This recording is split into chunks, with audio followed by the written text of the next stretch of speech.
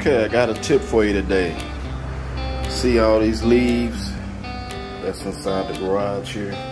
And that's from mowing the yard or just the weather period, getting in your garage. You're probably wondering why they keep on getting in here.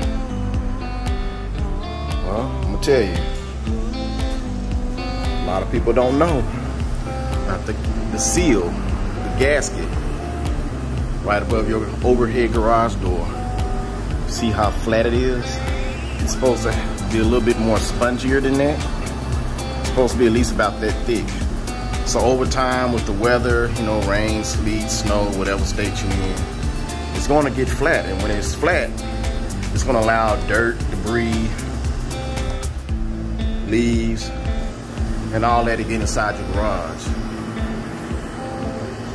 See how flat that is? And it's even a piece over here that's missing. So you can get them at your local hardware store or just a regular garage door company, but you might want to take a piece of it off and take it up there so they can match it. I think they got like about 3 or 4 different kinds.